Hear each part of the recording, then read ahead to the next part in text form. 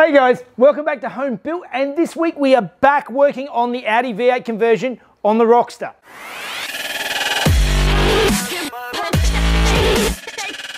Alright, well for those of you who missed it last week, I was going through and connecting up a new clutch and flywheel to the Audi engine and made it up with the factory Boxster gearbox.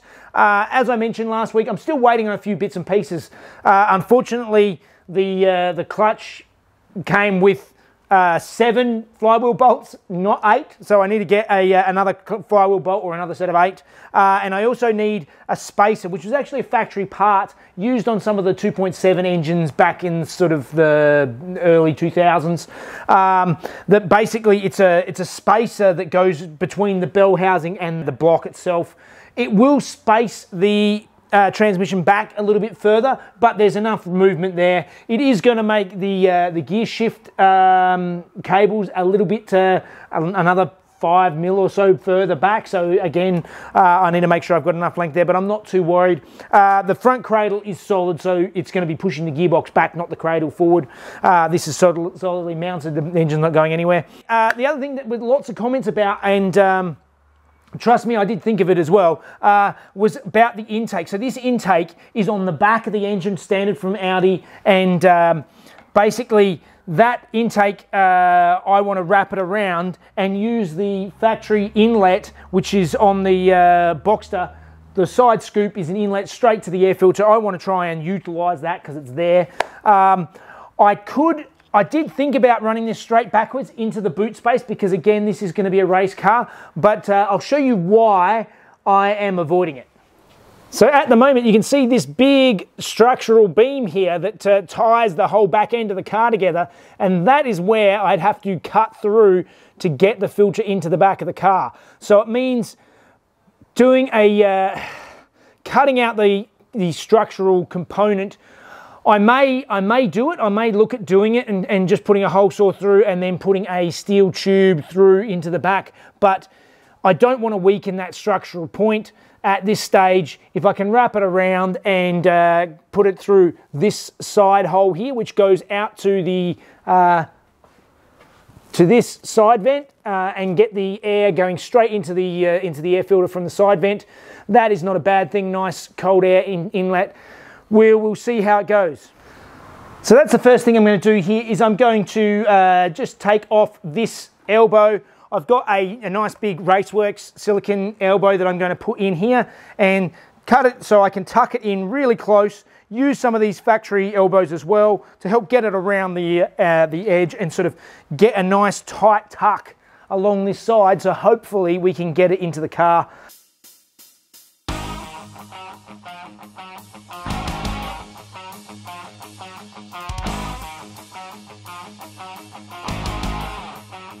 The next thing I want to tackle is, if those of you who remember when I bought this car, it honked like a goose. So that was the result of the PCV, which is this thing here. Now I did buy a replacement, but it seems like it's actually not the correct part.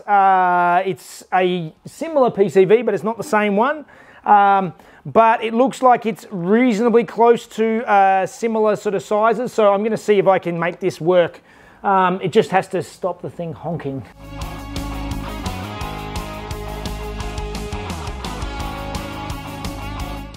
All right, it's not the right part. I couldn't send it back, so it's just easier to use it, and that works fine. That's all connected up now. So the next thing I wanted to really do while I had the engine out is to go over all of the spare lines all around the place and work out what everything connects up to.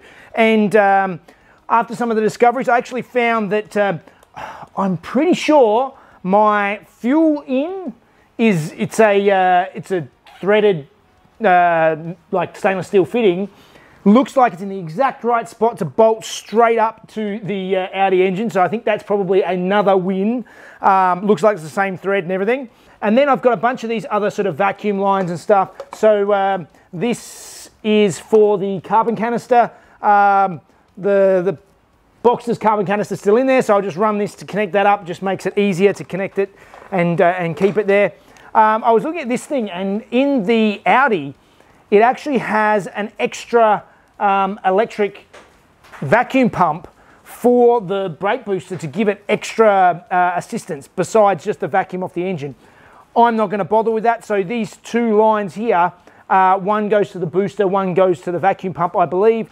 I'm just going to disconnect it, just have one going to the booster, so that makes that nice and simple, and the rest is mostly covered. So I sort of have worked out where all the bits and pieces go, everything I need to connect up. There's lots of wiring I haven't touched, but for the time being, hopefully I can just get it all running as it is. But I think the next step is to actually trial this back into the engine bay again without the gearbox on. I can put the gearbox on later and get everything else connected up in the car, and then hopefully we should be able to say that the physical connections are done on the car, and then it's just electrical. Fingers crossed.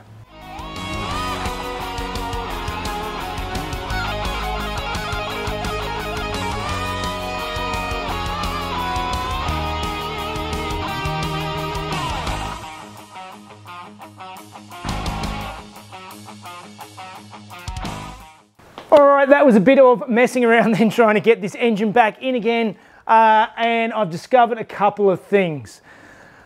First thing, this intake system that I just made up, it's too tight, sort of getting stuck in that position. The worst thing is that when I was trying to wrestle and put everything in, then I pulled on the harness a little bit more vigorously than I should, and yeah. And I actually snapped this right out, this is actually plugged into here. This is the cam angle sensor. So basically when I was putting this in, I yanked on the harness a bit too hard and snapped this off. This is actually plugs into this hole right down here. So that is the cam angle sensor, and yeah, we're going to need that. Some of these plugs we don't need, not all the plugs on the engine. A lot of them are just extra stuff that are not really necessary to make an engine run. This one, vital. So now I have to fix this before I can do anything else.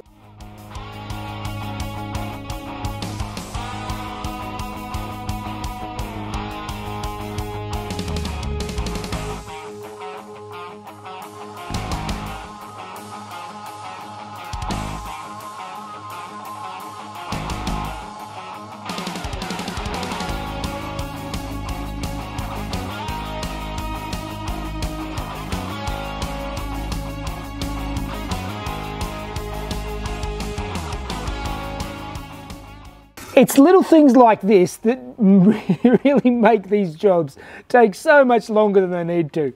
So I went through here and I de-pinned this plug. I sort of extended the wires slightly and soldered it all back together again, reconnected all the pins, glued the clip back together again. So now I actually have a what should be a working crank angle sensor again, or cam angle sensor I should say. I could probably source another one if I valued my time as money, but this is going to work. It should be fixed, it should be good, so I can put this back on and get back to where I was an hour ago.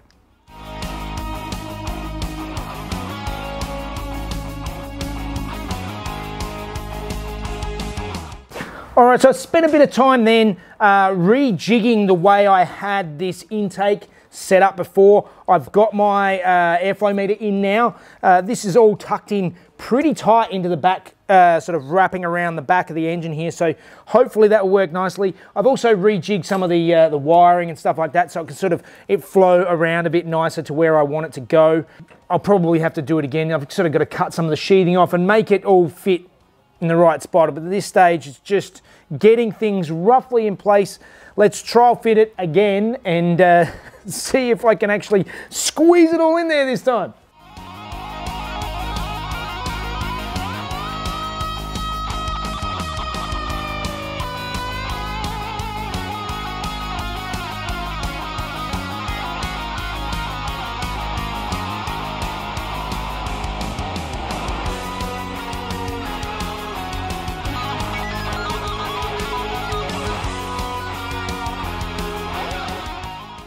Alright, so a couple of things. I've got my engine in here now, and you can actually see that the intake pipe has heaps of room at the back here, but in this corner here, that's where it's really interfering, and most of it is up above where I hammered that little corner in.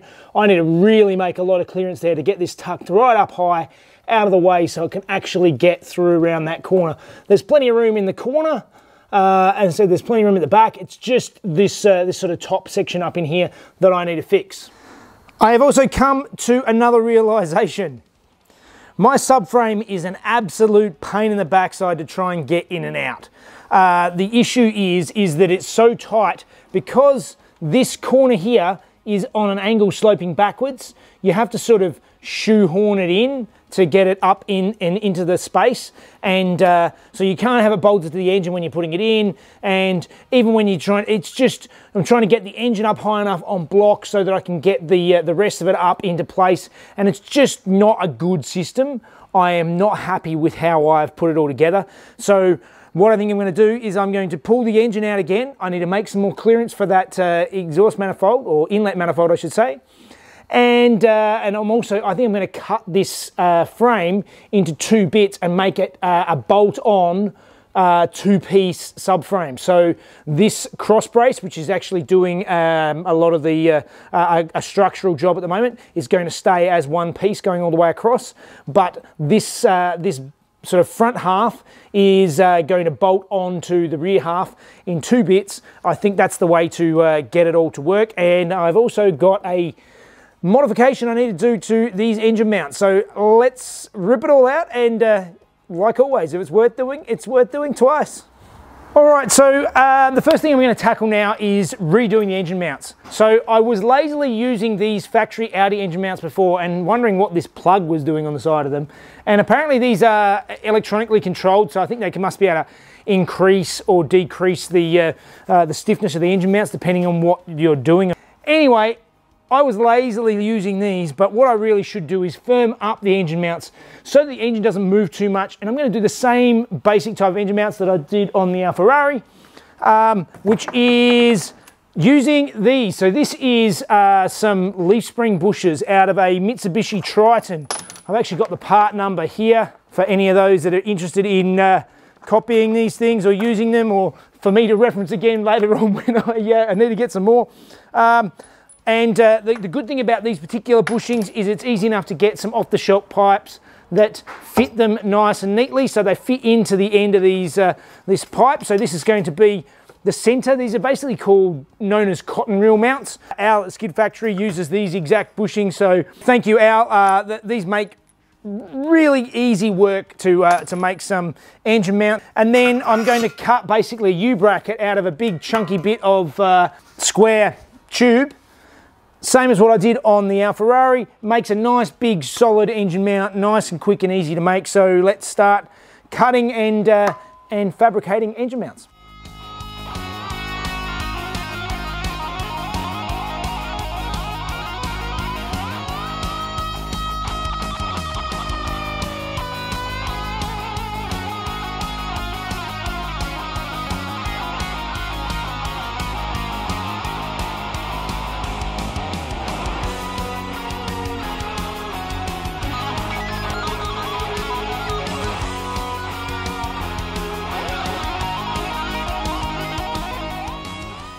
All right, that is my engine mount. So I've done 2 of these cotton reel mounts now. The benefit of these style mounts is that even if the bushings completely go, the bolt, everything is captive, so it might rattle around a lot, but it's not going to come out and break off, whereas there are a lot of factory mounts that are just a rubber block, and if the rubber block breaks, the engine's just loose. So these are a really good option. They're really simple to make. So there is my basic engine mounts, 2 of.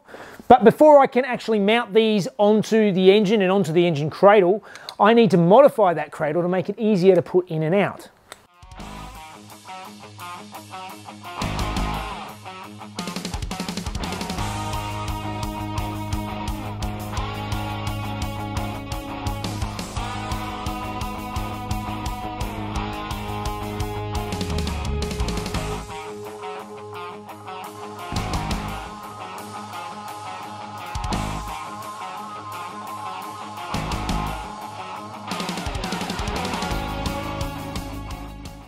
Okay, so everything is bolted back into place. This cross brace is now its own piece, and I've disconnected the front half of the subframe, so they're both separate pieces, which is the first step.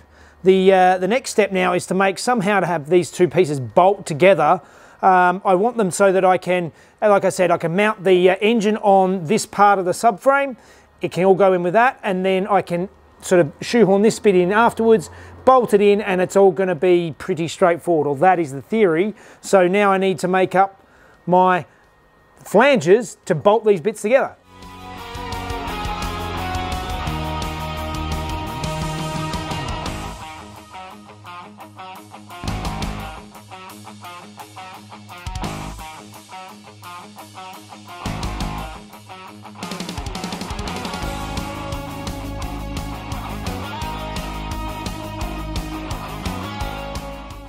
Okay, so I've just spent a bit of time then making up a couple of brackets. Now, this is how I'm going to bolt everything together. So this one's still quite hot.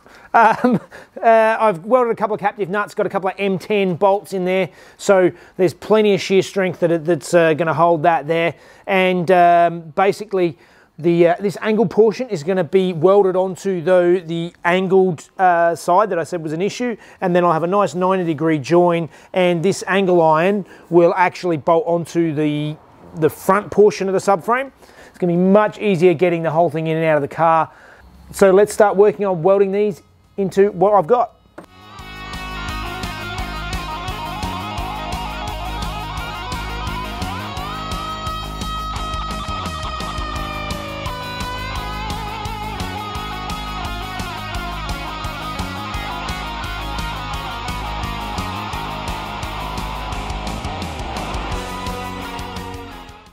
Okay, so you can sort of see what I've done here. I've welded on the angle piece onto the upright, and this is now a two-piece subframe. The bolt's in nice and square here. Last thing I'm going to do is going to go through and reuse my gussets, just trim them up so that they sort of can fit into this place here. I'll use the same ones because they've already got the dimples in them. And yeah, we'll button this thing up.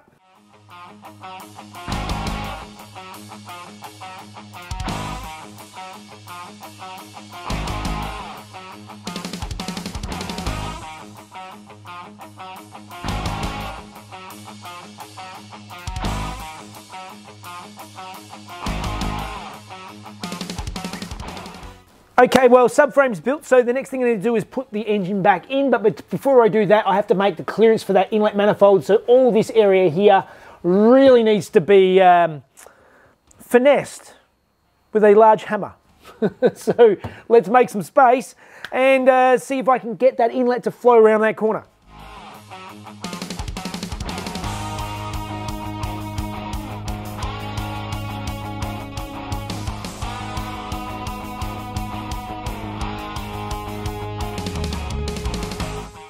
Alright, so the top of this engine still looks like a total mess, but we're getting there.